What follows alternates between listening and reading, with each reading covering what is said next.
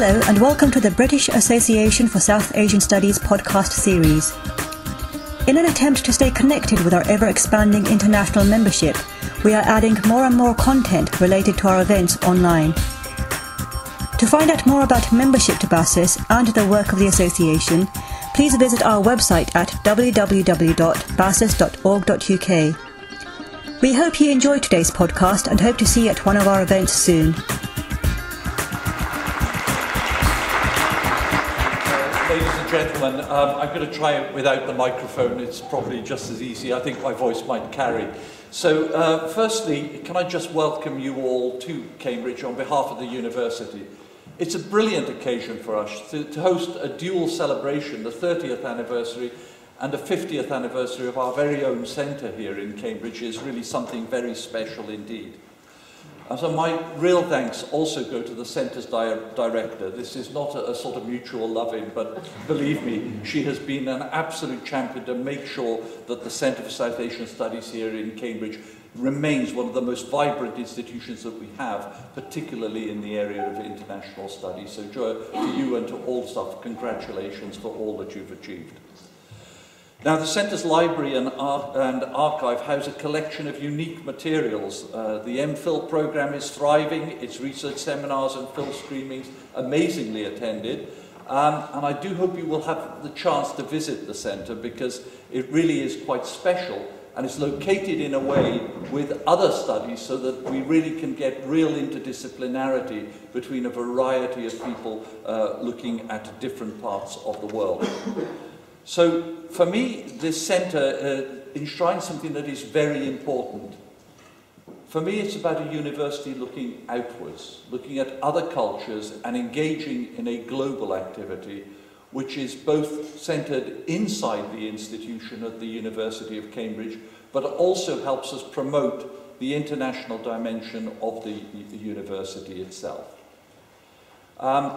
When I arrived in Cambridge in 2010, it was really quite interesting that I had in my office the usual array of artifacts that remain from past incumbents of the office.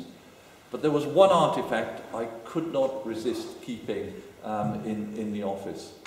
And that is something that was presented to the university 20 years ago, and that is a bronze head of Gandhi. And it's something that we still have, and I keep it in the office to keep reminding myself of what he was able to achieve through debate, through discussion, and through peaceful means, something that today is really very important. And I keep on remembering a particular quote of his that has always stuck with me, and that is, learn as if you were to live forever. You just ponder that for a moment, just how important that statement is, that you always keep learning, you never ever stop.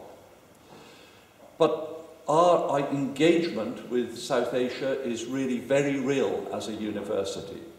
I can give you the numbers. We have 270 active programs in India at the present time. Now remember, we're a small university, there are only 1,400 academic staff.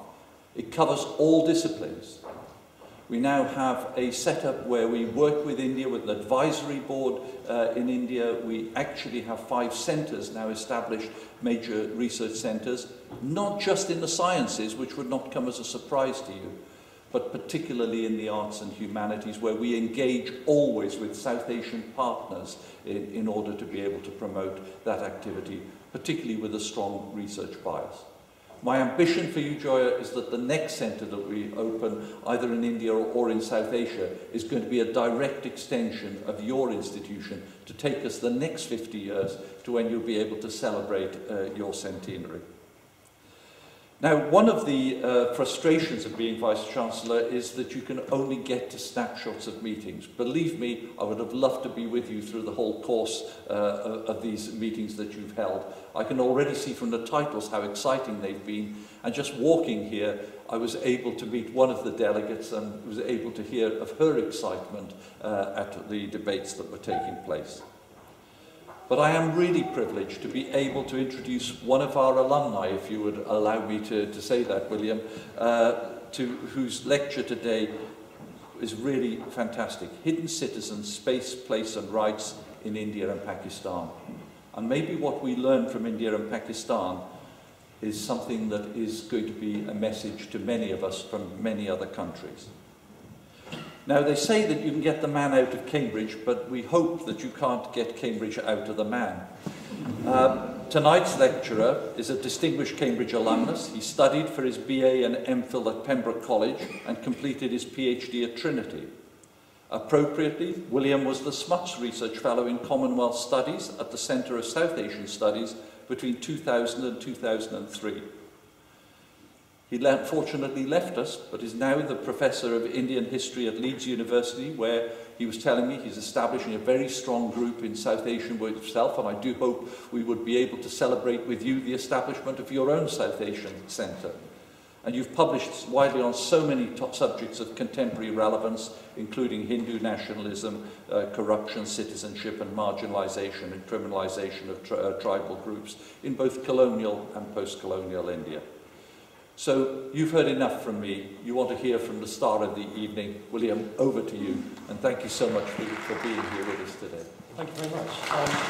It's really a great honour to be asked to give this lecture. And I'd just like to say, particularly given the two anniversaries of the 30 and 50 years, having spent some time myself working at the Centre of South Asian Studies and the fond memories I have of the centre, I'd just also like to say, before I start, that if I look like I'm flagging at any point, during the lecture, it's because we had an unexpected arrival, a new baby, just over a week ago. So I haven't had as much sleep as I would have had. But anyway,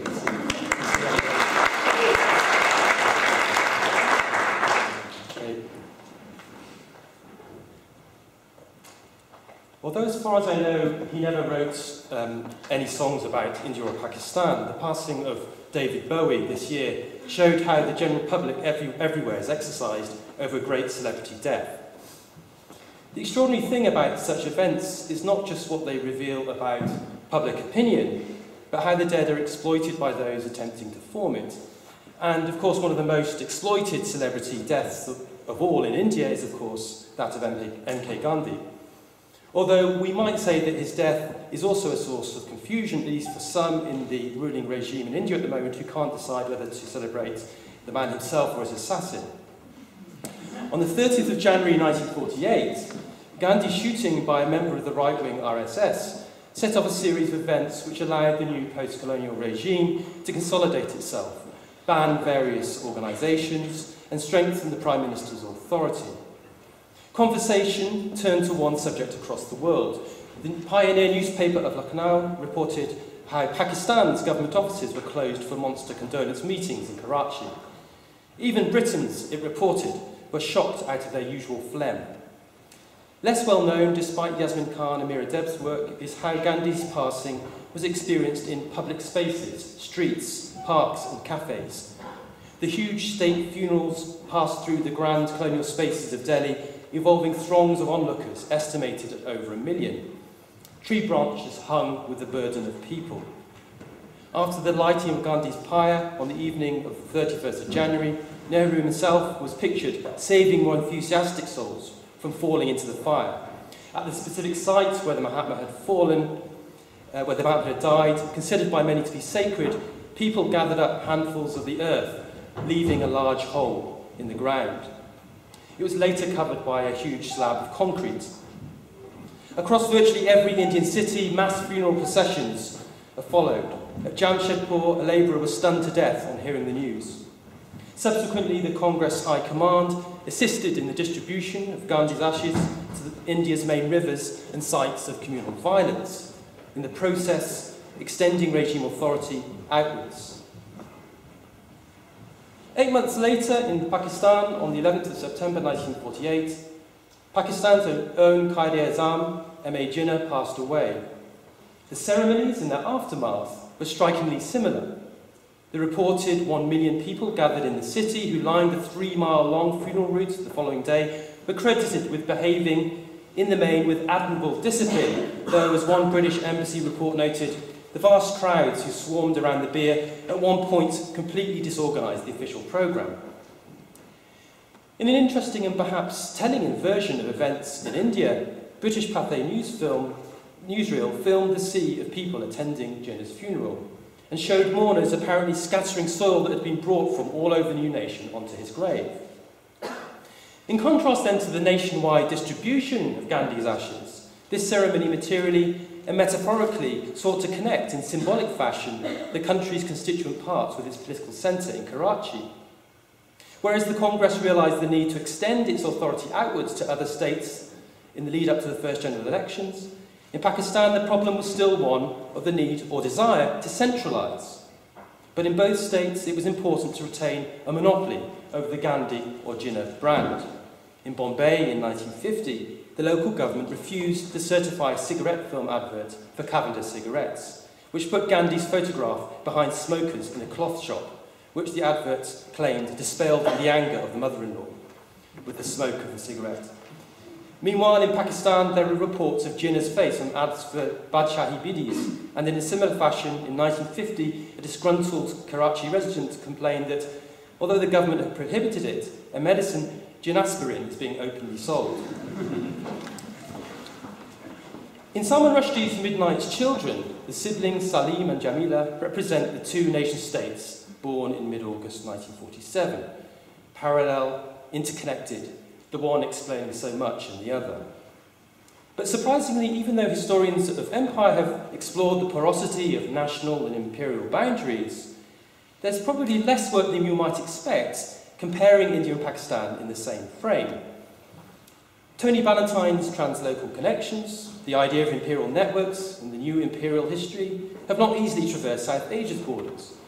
Fred Cooper's federal moment for French Africa is not extended to South Asia, even though some of its arguments are pertinent to the options of an undivided India proposed in 1946. This lack is surely not for want of material about the two states' intimate connections. We might explore the painful consolidation of the princely states and its controversies. British pilots gun running overnight from Karachi, Pakistan to Hyderabad, India. The mountain trails through the Kashmir Valley and the state of constant war there in Nehru's heartland. We might follow the channels of water controversy down the Indus or the slowly emerging nuclear conflict.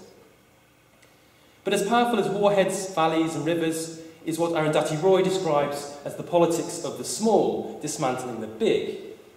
And one of the big defining ideas of the modern world, as it were, that we've been learning about quite a lot today in the conference and many different panels, at least of its nation states, is that of the citizen. Like the popular disruption of the Gandhi and Jinnah funerals, however, it's an idea that's in a constant state of dismantling, remaking, challenge, reinterpretation or appropriation by the small or the local and contingent. An interesting question then is how the precipitate division of India and Pakistan in 1947 formed the mindset of the citizen, and further how the mutual coexistence of both places changes, channels and challenges those mindsets. Now this is something that I've spent quite a lot of time discussing with Sarah Ansari, with whom I'm writing a book on the subject, and Sarah has given me permission to cite our joint work, which was based in, as many of you probably will be aware, a project that we started in 2007. It was funded by the EHRC. It was called From Subjects to Citizens. I've just taken a shot from the webpage there. And this work was very much influenced by the extraordinarily rich literature that emerged really from the mid to late 1990s, particularly around partition and citizenship in South Asia. The importance of this work is not just in its unpacking of the complex, intimate lives of those who moved in 1947. It also unsettles our notion of boundary, the border and the nation.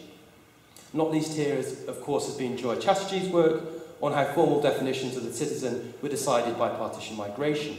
The many brilliant examples of new research and recent PhD work on refugee politics, resettlement and migration, much of which again features in the conference over the last couple of days.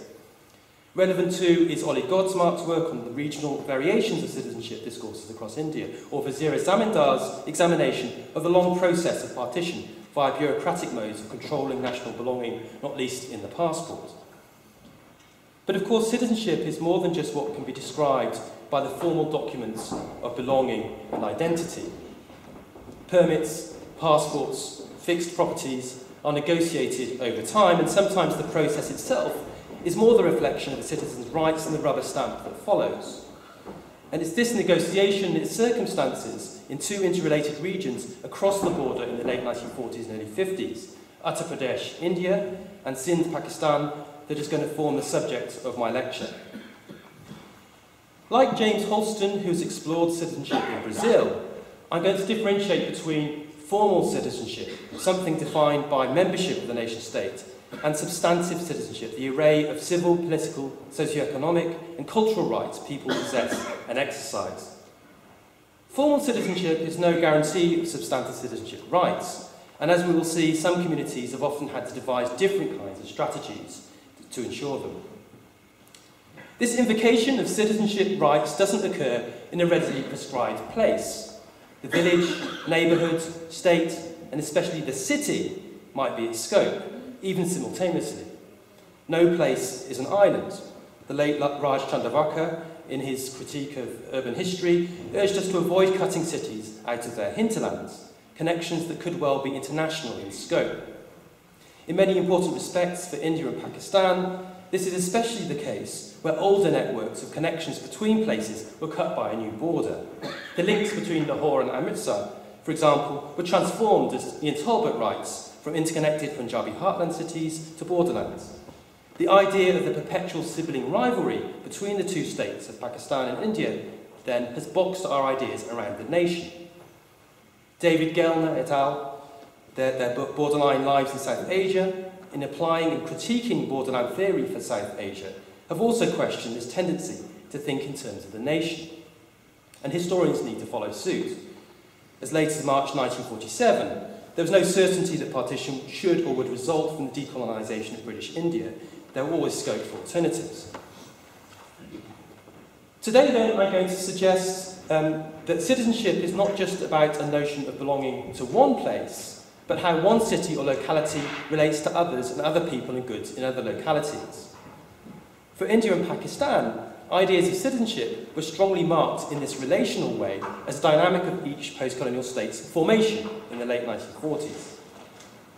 At an obvious and by now quite well explored level, this was about the demonisation of certain minorities seen as belonging to the neighbouring state. Despite the nature of uniform rights, eventually granted in India's constitution, some groups were required to volunteer expressions of loyalty as a means of maintaining and securing their citizenship.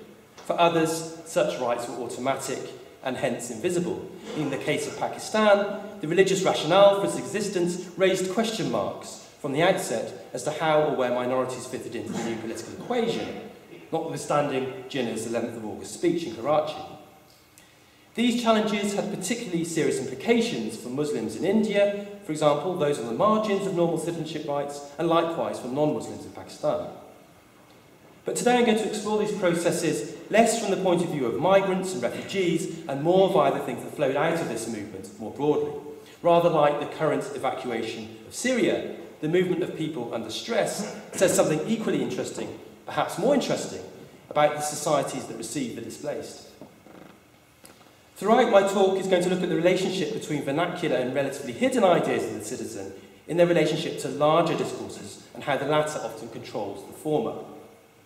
As Eleanor Newbegin, Iona Datta and Parviz Modi have argued, India's formally constituted and far-reaching fundamental rights ultimately privileged a state patriarchy of double standards, gender equality in the public domain, which bolstered religious community in the private. Alongside or complicating this, as Rochna Bajpai and Ornik Shani have shown, were multiple forms of alternative group rights. But as I will explain as I go along, I'm a little bit more interested today in the more mundane and performative local manifestations of citizenship, in a period in which some of these apparent certainties about the state were still not set, or was in the process of being formed. This is partly about temporal scale. The formation of the citizen involves a reflection on past forms of colonial repression and a series of forward-looking utopias centred on ideas of freedom and responsibility. But in the period I will examine, these were still very much up in the air and uncertain, not least because of the unsettled relationship between the two new states. My lecture accordingly explores two examples of how the immediate aftermath of 1947 generated different kinds of citizenship politics or movements in both India and Pakistan. Firstly, the idea of the citizen in publicity, particularly in the press and the newspapers, that juxtaposed a politics of community with that of governance. And I'm going to look at this specifically in relation to the ways in which minorities in each state were demonised through that kind of public sphere of the press. Secondly, I'm going to look at the idea of the citizen that emerged through the changing politics of corruption surrounding goods, their control and movements. And what I'm going to try to show throughout the lecture is how popular ideas of citizenship were imagined and experienced and circulated in both places simultaneously and in ways that were mutually reinforcing.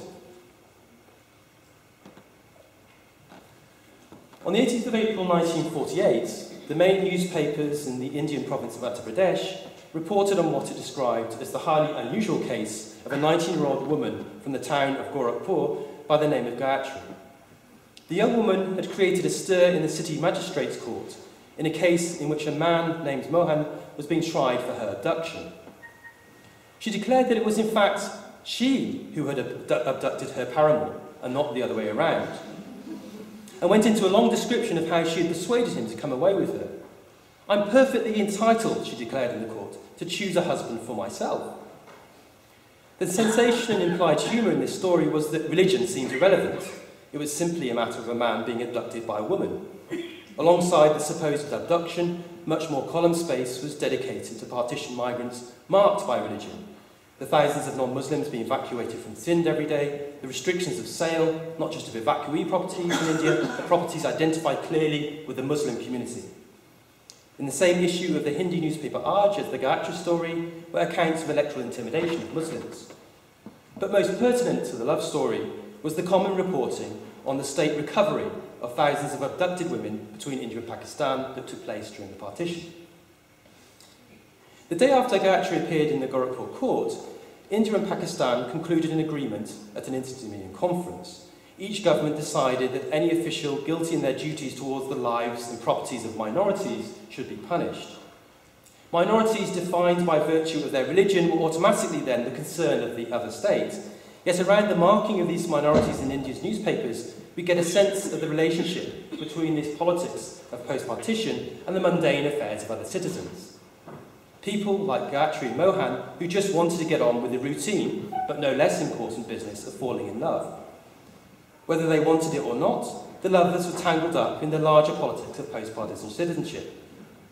But also thinking about Veena Das's Life and Words and Pervez Modi's Intimate State, we might think of this in terms of how large-scale violence silences the everyday. In this case, the agency of Gayatri was repositioned, like Modi's descriptions of staged abductions in contemporary India. But in this case, it was repositioned behind the larger patriarchal focus on community in the state's recovery of women. The way this media obsession with community played out in the regions of Punjab and Bengal is relatively well known, but if we want to know what effect it had on the idea of citizenship in general in South Asia, we probably want to look elsewhere, to areas affected by partition, but not totally transformed by population displacement. Uttar Pradesh, or UP, although not a key landing point for migrants, was the point of origin for the most influential migrants to Pakistan. In total, around 250,000 migrated from UP, with a large proportion going to Sindh and mostly to the larger cities such as Karachi. Moving the other way, Sindhis too were among the most significant and best organised migrants to UP.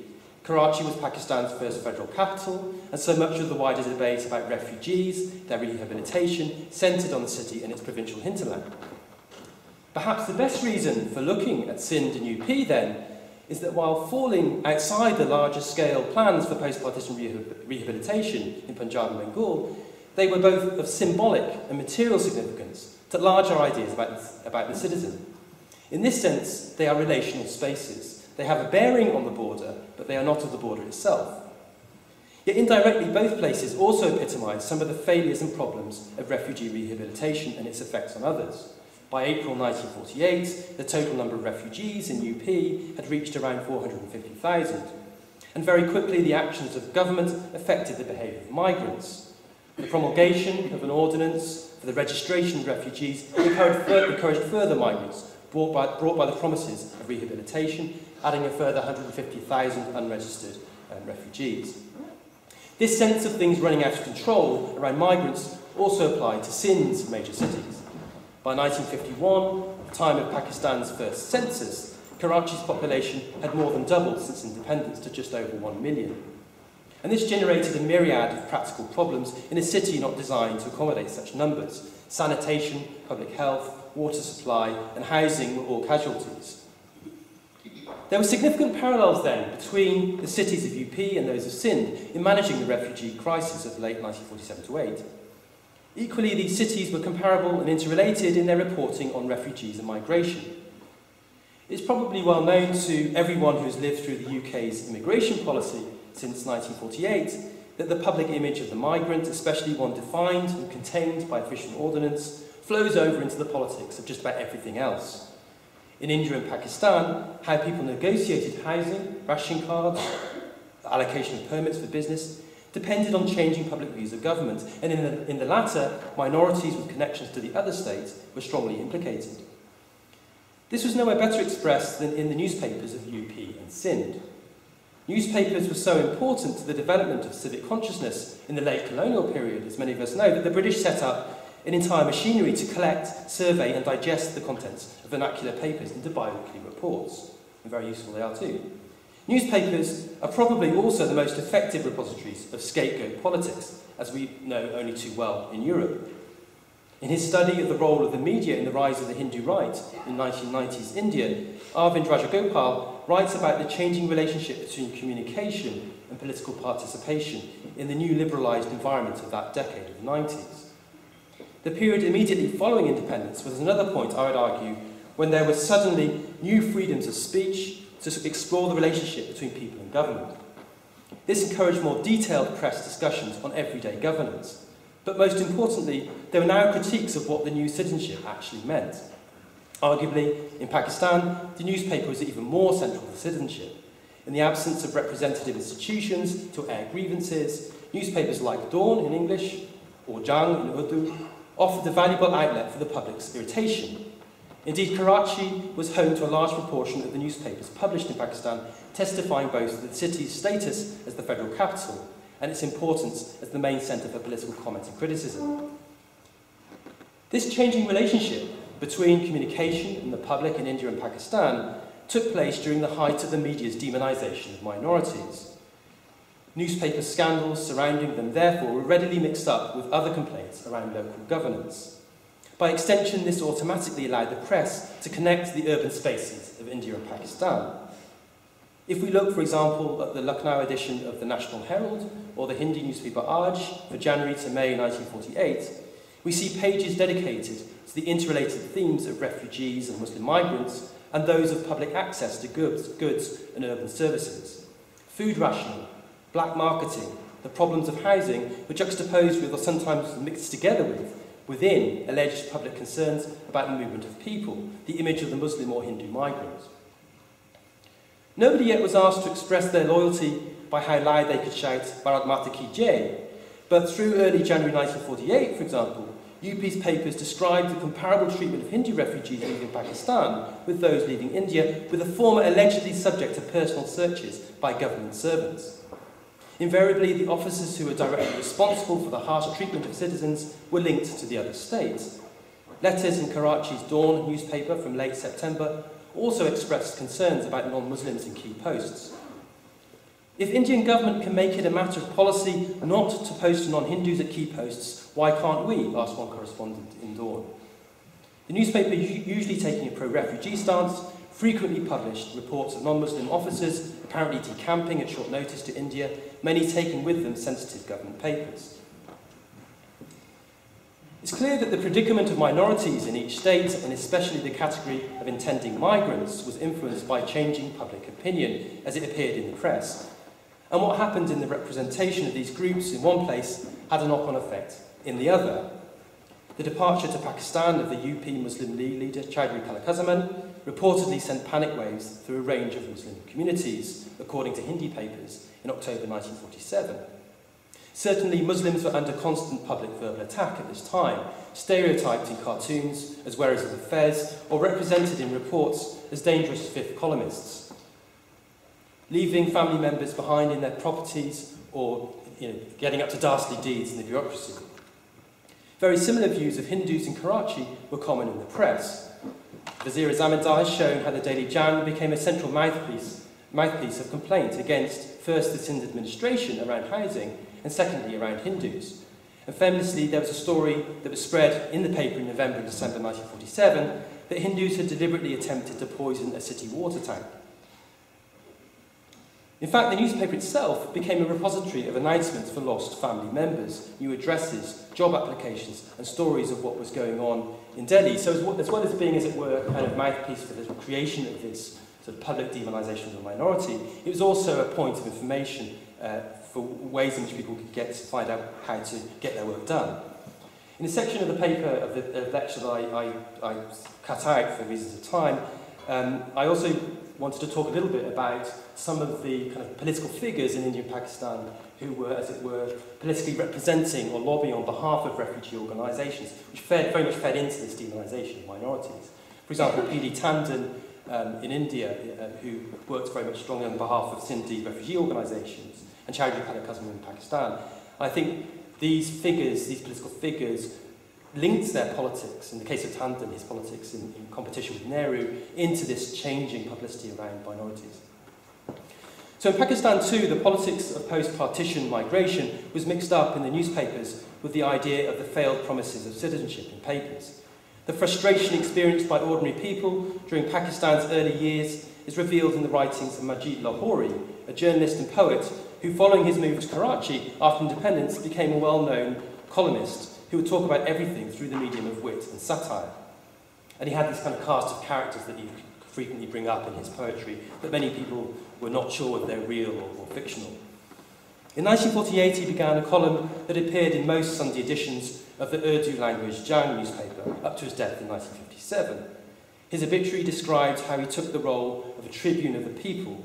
He accurately expressed the embittered feelings of the general public, with targets located amongst those whom the Pakistan movement had carried to power: bureaucrats, politicians, black marketeers, allotment grabbers, etc. And here's an extract from his poem, Beggary Was Forbidden, But. Get for me a building, get for me a bungalow. Get for me a printing house, get for me a factory. Get for me a petrol pump or cinema. If not a bus, then at least a bus stand. Get for me in the name of the nation, O giver, it will be kind of you. It's significant then, I think, that just as questions around the belonging of minorities took place, people were asking more searching questions about government, how government affected everyday lives. There were two significant outcomes of this entangling. Firstly, it sharpened ideas about how the different levels of politics were interconnected. Like Lahori's poems, the unfair allocation of resources at the top affected everybody at the bottom. Likewise, the events of one place or the movement of one group of people affected those in another place. Secondly, and by extension, it brought into focus this idea that citizenship could be actively critiqued and demonstrated. Or to put it another way, it highlighted the everyday performances of citizenship. This, I would argue, applies in unique ways to India and Pakistan in this late 1940s phase, especially through the newspaper. The ground on which such forms of local politics took place was rapidly changing as the expectations of the state were refreshed and re-expressed. Citizens were learning new approaches to officials, talking more about expectations of government, thinking new about questions of belonging and the responsibilities of leaders. And in a way that interconnected India and Pakistan, as I'm going to talk about next, they did so through the idea of corruption. In the year 2000, the New York Times ran a story about a man by the name of Lal Bihari from a place called Amilo in the Azamgarh district. In 1975, Lal Bihari applied for a bank loan against his 5-acre plot of land, only to discover that his proof of identity was invalid. The village revenue official told him that he could no longer be who he said he was, since his death was recorded in the registry. The death had apparently been arranged via a bribe by an uncle who had aimed to illegally grab Bihari's ancestral land. The article continued that Lal Bihari would have been less upset if it hadn't been for the fact that he'd been recently having tea with the official on a daily basis. He was, however, aware that if an Indian bureaucrat had certified his demise, it might take him a lifetime to prove that he was not dead. Bihari added Mritak, or dead, to his name. He attempted to organise his own funeral, to claim widow's compensation for his wife. And from 1980, he started signing letters, the late Lal Bihari. His methods included assaulting officials, trying to engage in fights, and stealing his uncle's baby. In other efforts to prove that he was alive, he stood for election against Rajiv Gandhi, a contest that he lost.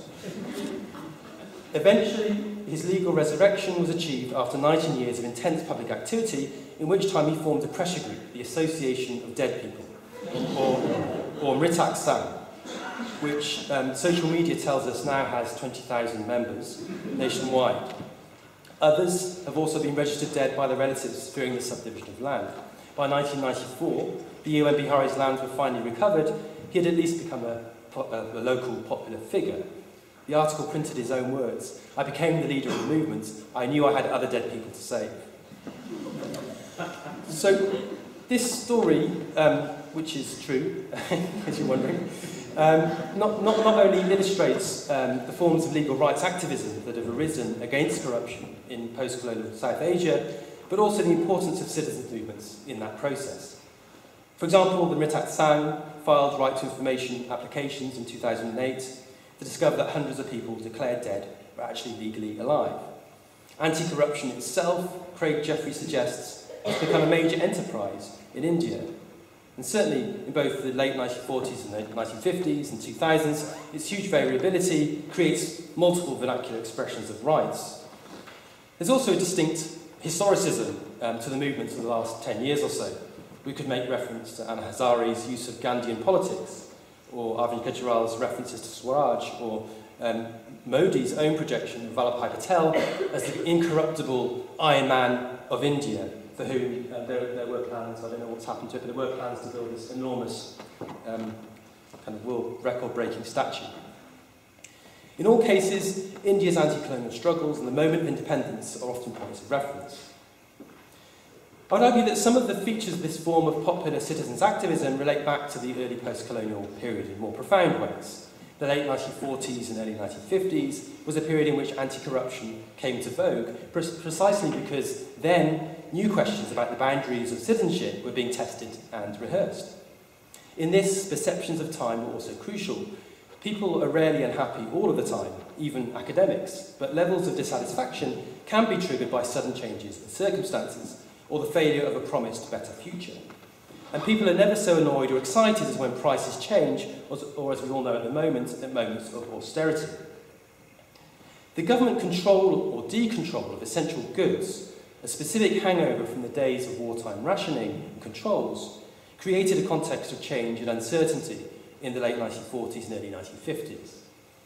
In early 1948, in UP, for example, the anticipation of decontrol of goods led to the hoarding and growth of black markets. These new opportunities for profit mapped onto bureaucratic structures and networks of political patronage. But such networks were also now open to new kinds of public critique. Historians are, of course, always looking for an archive, and this raises the question of what constitutes an archive of corruption. Cynics have suggested to me that by their very nature, state archives are controlled, censored, or to use the official term, often weeded of their files, and therefore you won't find very much around corruption scandal. But when I started searching in two departments of the UP State Archive in particular, those perhaps most associated with the post-colonial project, the Public Works Department and Food and Civil Supply, I found a steady supply of case files of large-scale corruption cases. I also found in the supply records around 24 personnel records of officers dealing with rationing, food controls, rent controls, and evacuee properties.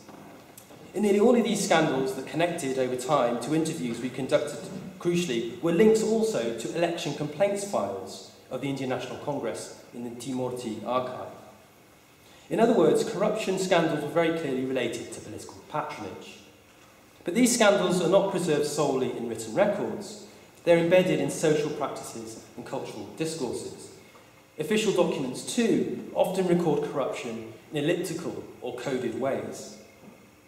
At first, the cynics were right. Files were not necessarily forthcoming.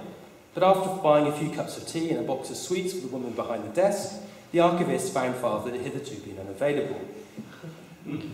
One such file, interestingly, was a detailed list of officers' disciplines for misdemeanours in Uttar Pradesh, So they tabulated, people who'd been actually dismissed for different kinds of corruption, and within that were a large number of officers who'd been members of the RSS, who, when the organisation was banned, were dismissed from service, and many of these officers worked on the railways. In most of the cases I looked at, the can of worms was very wormy indeed, and involved more than one can. It was striking how discussions of corruption in these files were usually based in spatial networks mapped by a power nexus, sometimes real, sometimes imagined, and often in interrelated cities. When I combined bureaucratic with party political research around elections, this interlocking of different spaces was logical. The maintenance of rent-seeking frequently involved a range of political connections, frameworks of political patronage in which influence spread across multiple localities. C.V. Gupta's election complaint file was particularly useful in this respect, in that it connects to all kinds of scandals in bureaucracy.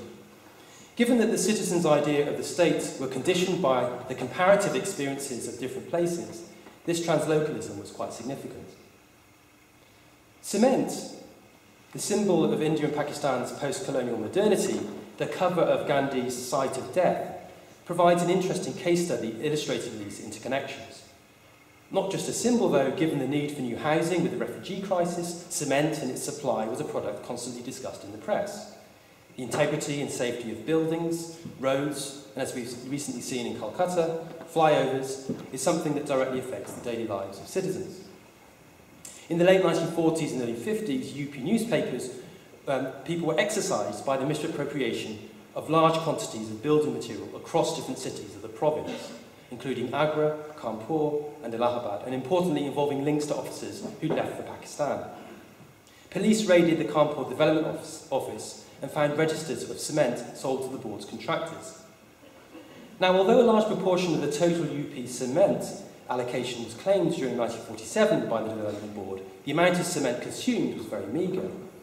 The officer of the board who blew the whistle, and who was subsequently and conveniently transferred to Delhi, reported that the cement allocations were sold in the black market. On the 8th of January 1948, the contractors of the Development Board involved in the scandal were arrested and several thousand tonnes of cement were retrieved from their warehouses, although some of the illicit profits were allegedly lost to Muslim officers who had migrated to Pakistan. It was significant for public views of this scandal that officers themselves were found to be complicit and part of extensive networks linking cities across the state. One such officer involved was K.B. Misra, the town rationing officer in the city of Kanpur during the scandal, who had also been transferred between different cities, allegedly for misdemeanours in the allocation of evacuated property. When faced with investigation, he and other officers mobilised political assistance, moving backwards and forwards between his post and Lucknow. In Misra's file, which I found in the archive, we see that throughout the scandal he made use of the provincial newspapers to counter the negative publicity against the supply office. In so doing, he in turn contributed to the proliferation of scandals that appeared in the press. What struck me as important here was not so much the material theft in a system of rationing or public control of goods.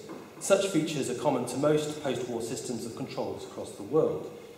More interesting for both India and Pakistan, and particularly its cities, was the nature of public discussion of corruption and its effects on the citizen. For this discussion to take place, something needed to be seen to be going badly wrong, and this had to be compared to what appeared to be going right elsewhere.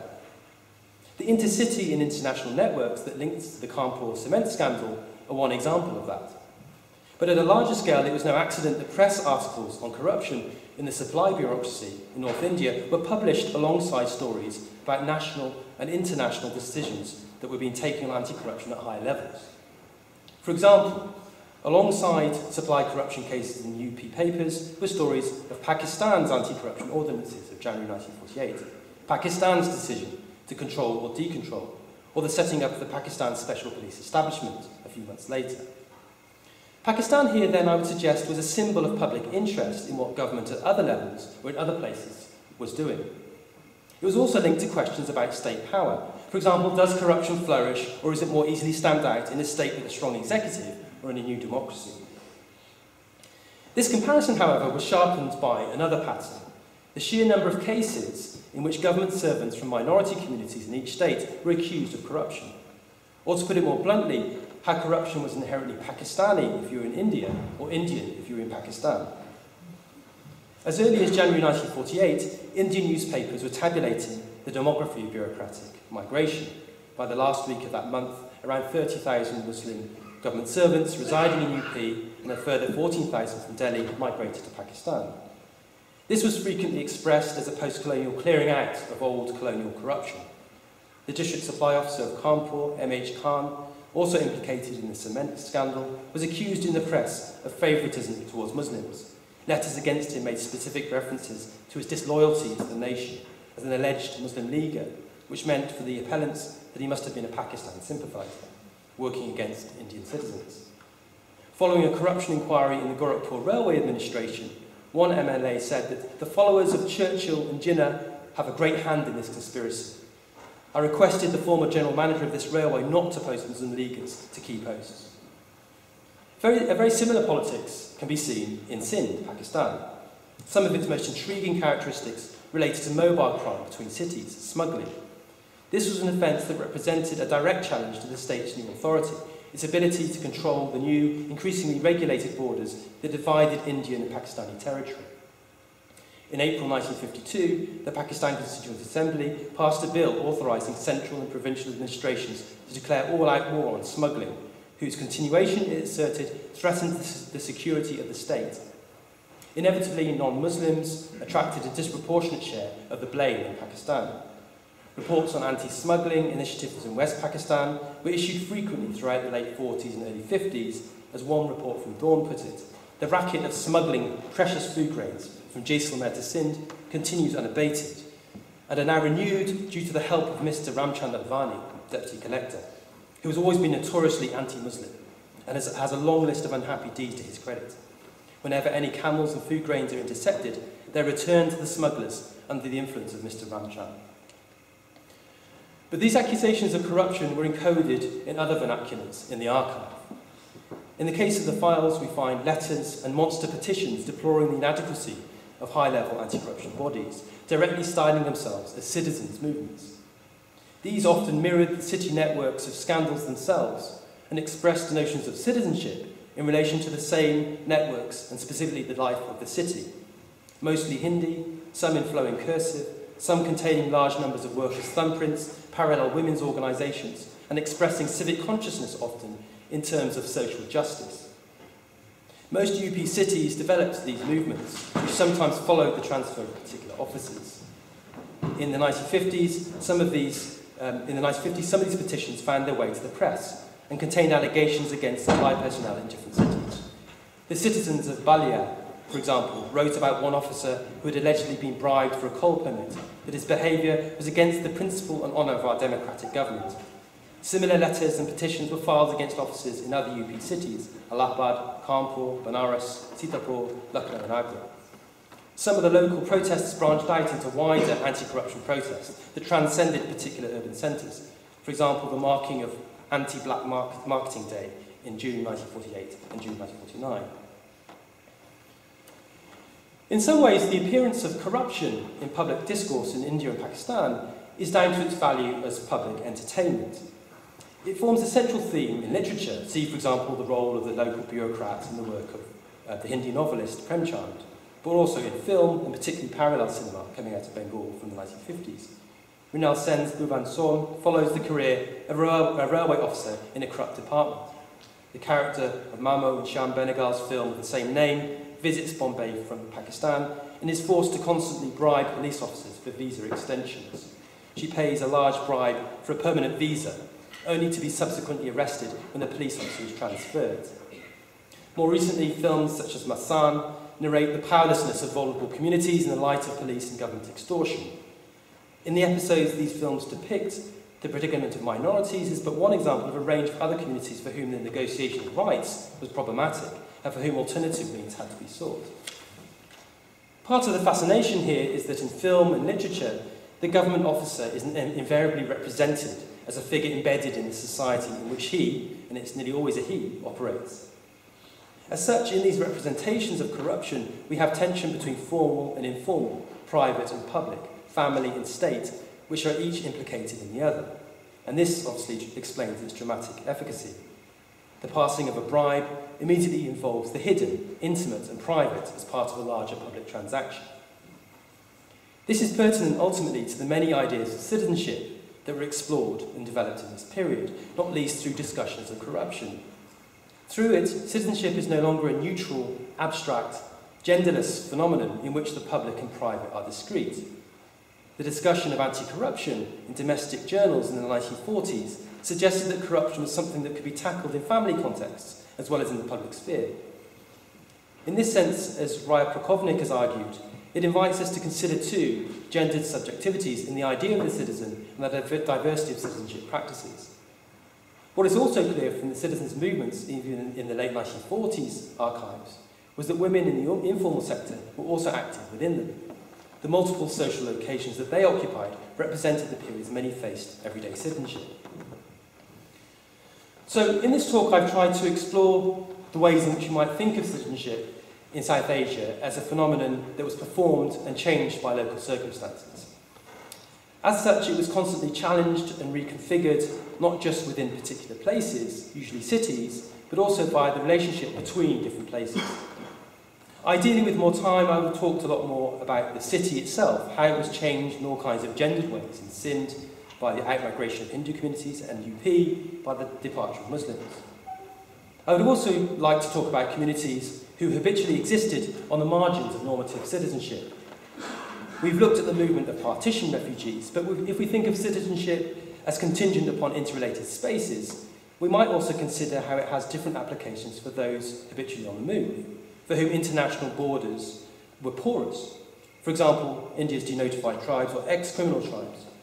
For these, a citizenship that cuts across the nation-state and the idea of a fixed place, whilst also relating to constitutional rights, is especially relevant.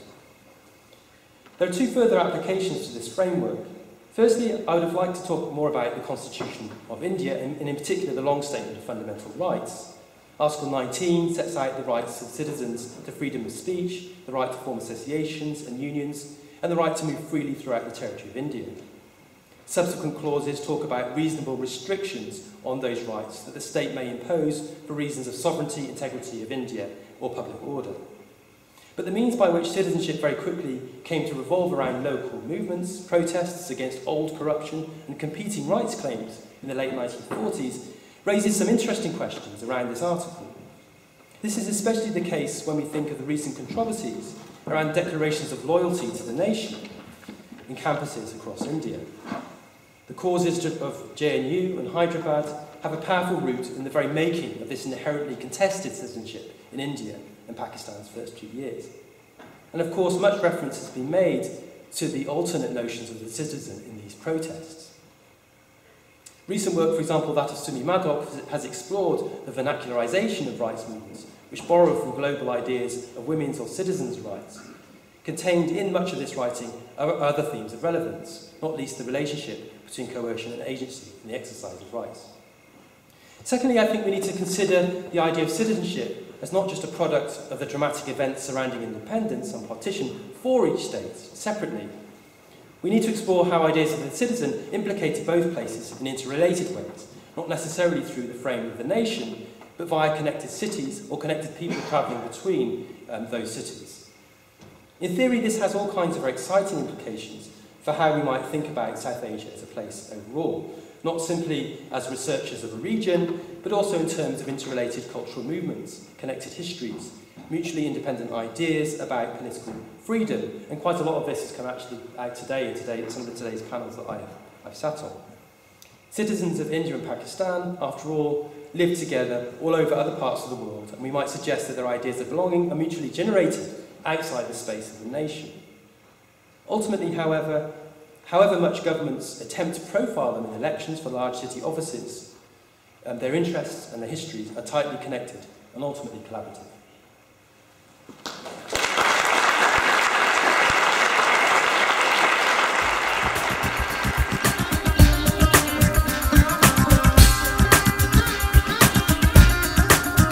To find out more about membership to BASAS and the work of the association, please visit our website at www.basas.org.uk.